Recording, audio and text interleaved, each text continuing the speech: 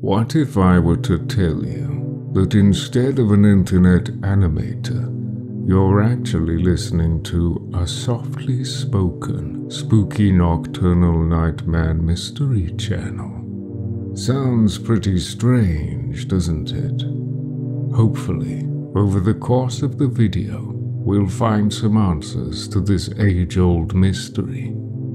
But first, if you'd like to build a cement crib on my Putrefy, there are over 7 tiers of rewards, and 75 free giblets in the 30-day trial of skilled VPN Legends, if you enter the code 10 steps to stairs into the Muppety box. Now, without further ado, let's get into the Smashiell Iceberg.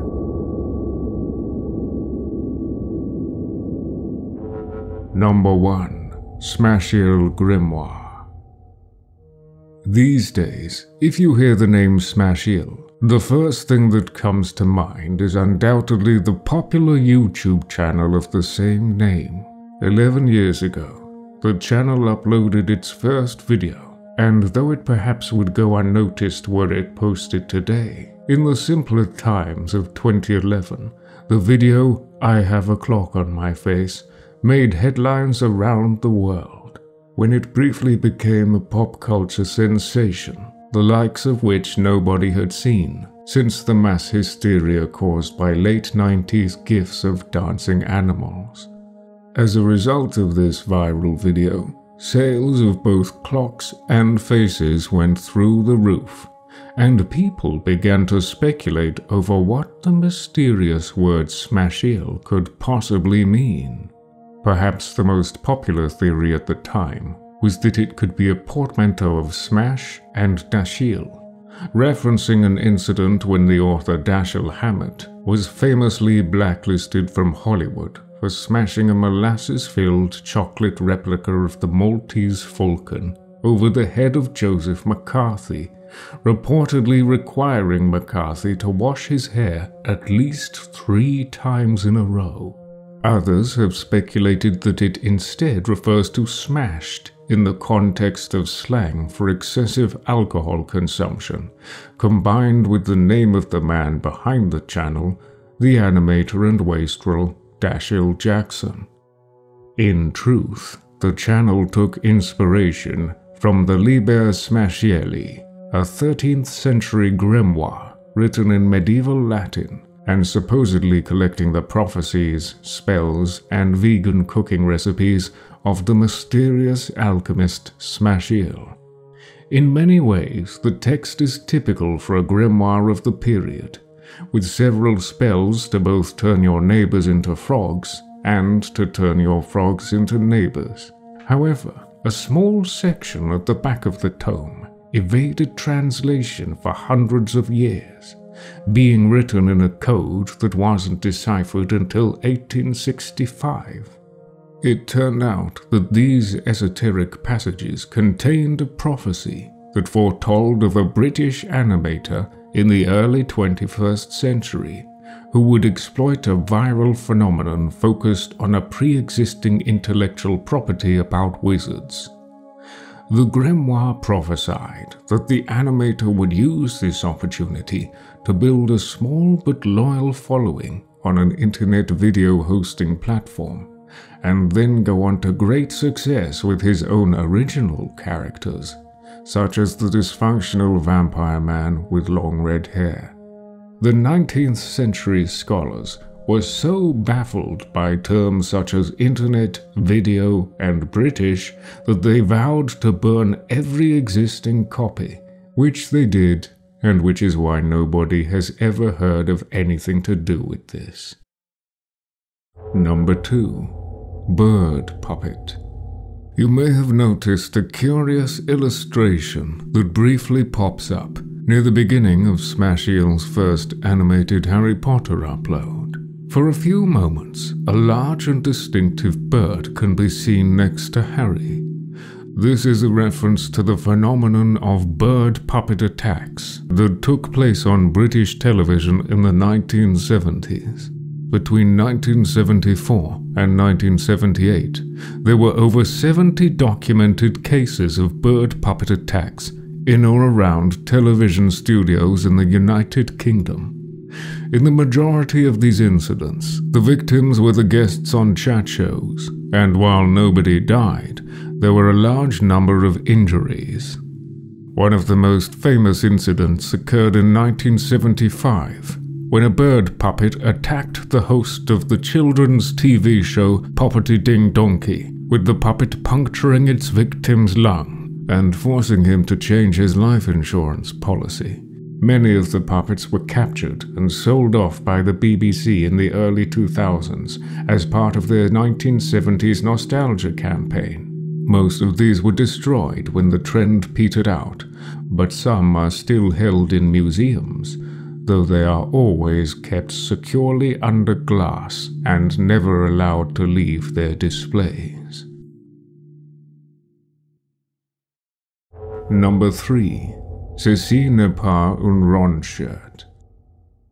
In the video After Dark Arts, the conceptual artist known mononymously as Ron can be seen wearing a variation of his classic Ron shirt. The variation displays the phrase "Ceci n'est pas un rond shirt" written in a cursive font. Many believe this to be a nod to the Belgian surrealist artist René Magritte and his famous painting of a pipe that is not a pipe.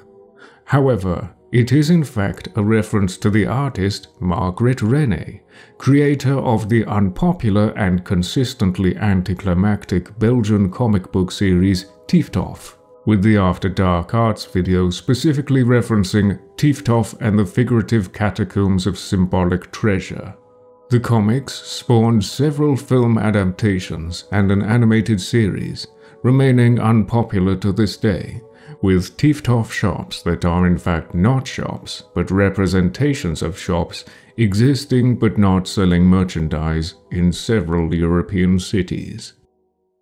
Number 4. Nuclear Voodoo Played Backwards. This fictional 1980s new wave hit harbors a surprising secret that becomes immediately apparent when the recording is reversed. Can you hear it yourself?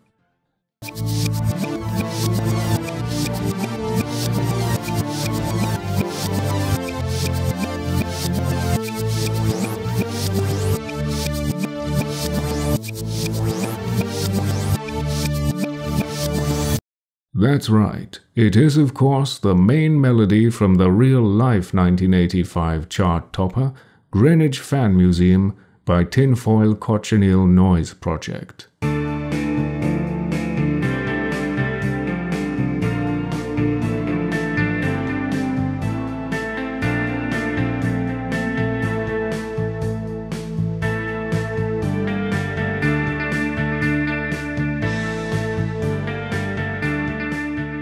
The track was released as part of a special EP called Songs from a Momentous Future, which also included 2 other songs by Tinfoil Cochineal Noise Project and one by the Average Kitchen Sink Collective.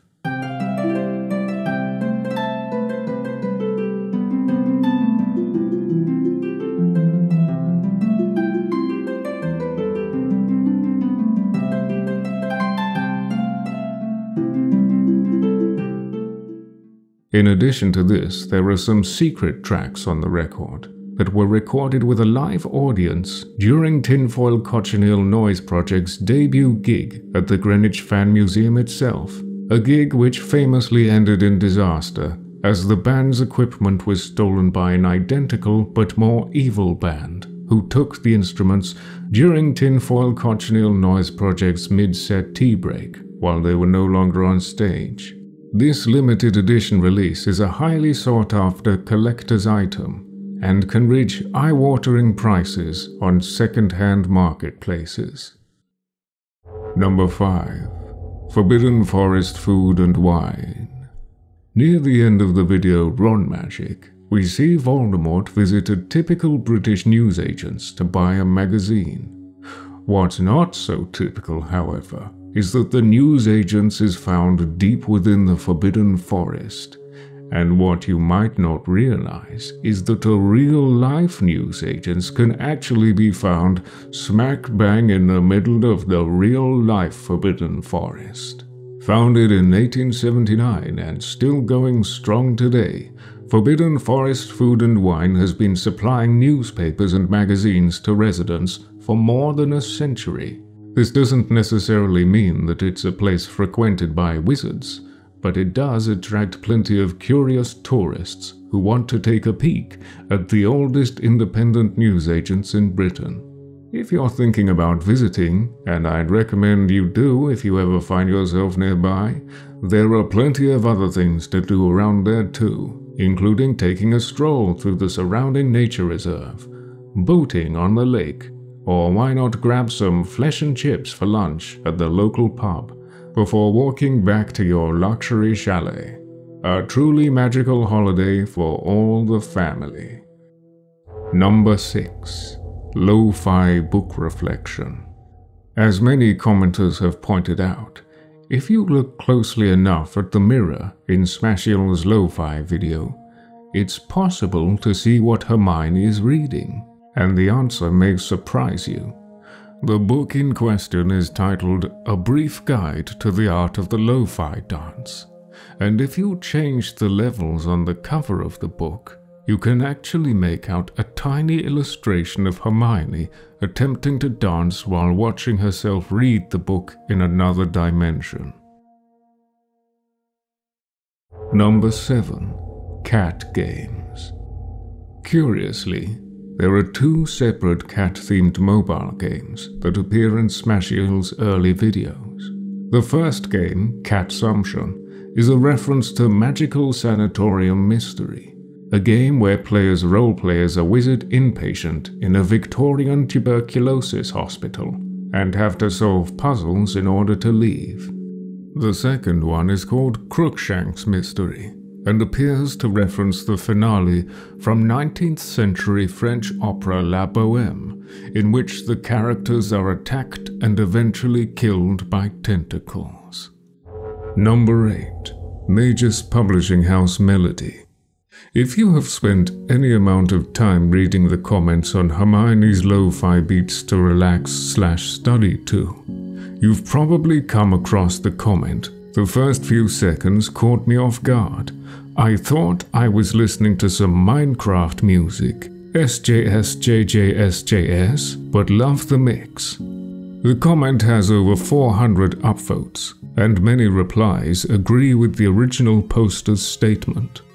The truth of the matter is that the melody is in fact a reference to a far older video game by the name of Magus Publishing House, which came out in 1991 exclusively for the Japanese market, and was one of the earliest examples in the popular but extremely specific video game subgenre of RPGs about running a children's literature publishing house that discovers a wizard school-themed manuscript which then becomes extraordinarily popular. The game is now considered a piece of lost media, and all that remains are a few screenshots, and of course, the soundtrack. Number 9. Sooty Bears. Many viewers have assumed that the name of fictional 1980s new wave band Billy Boglum and the Sooty Bears alludes to a popular children's television puppet from the UK, but this couldn't be further from the truth, as anyone active in the Ursine cryptid community will tell you. In 1986, the Porton Down Science Park, based in Wiltshire, England, was implicated in the release of several amorphous soot-based life forms that appeared to manifest as sentient beings. In fact, they were the result of several brown bears that had escaped captivity during an experiment which was designed to alter their state of matter into something resembling smoke or steam. But there are no records of any sightings by either humans or other Ursines before the events recorded on Smashiell's channel. Number 10. Teddy Bear Nagini equals Cuddle Snakes. In December 1997, the Western world was rocked by cuddle snakes, the must-have toy of the holiday season, which sold out in every store before retailers had even opened their doors. The toys were so popular that they actually made it onto the FBI's top 10 list for the world's most lovable stuffed toys. In fact, so many people wanted to get their hands on a cuddle snake. There was mass unrest when stores began opening early for the Christmas rush. However, not all was bad news, as people who couldn't get their hands on one of these wonderful creatures at least got to take part in the fun by joining in with the retail chaos. Every single cuddle snake sold would quickly be recalled in January 1998, when it was discovered that the toys contained high levels of mercury, lead, arsenic, cadmium, chromium, and other dangerous substances.